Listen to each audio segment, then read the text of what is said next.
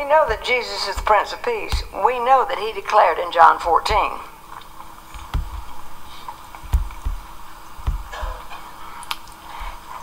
"Peace I leave with you, my peace I give to you, not as the world gives do I give it to you.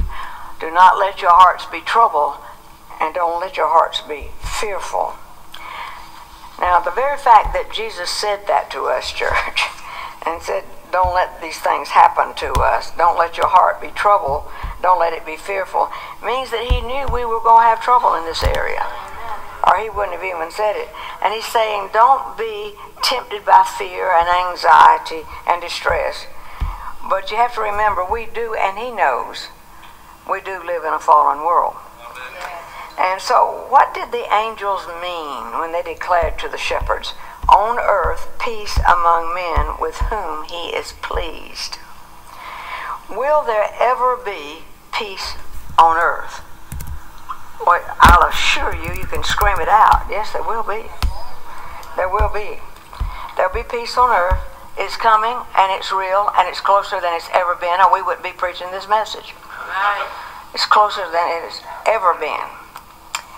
There's coming a literal worldwide peace established by the righteous King, who will rule and reign over the entire earth for 1,000 years. Alright, so here it was almost good up until that point, but did you catch that? Reign over the entire, established by the righteous King, who will rule and reign over the entire earth for 1,000 years. Alright, then what happens at the end of the 1,000 years? So you're saying that Jesus does not reign now. You're saying that Jesus does not reign after the 1,000 years. So who reigns now? Who's reigning in your life right now? And then after Jesus is done reigning, who takes over? And there was a comment here I wanted to share with you, if it's possible. Maybe it's not possible, but I believe it was Richie Jacobs says,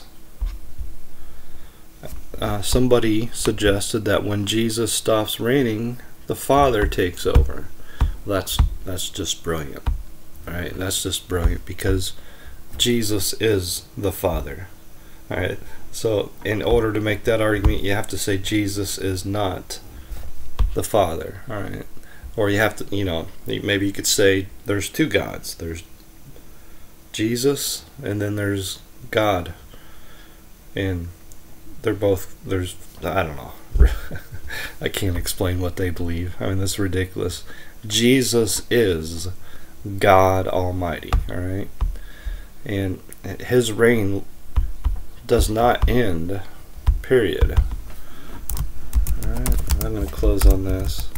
This is going to totally destroy what she just said.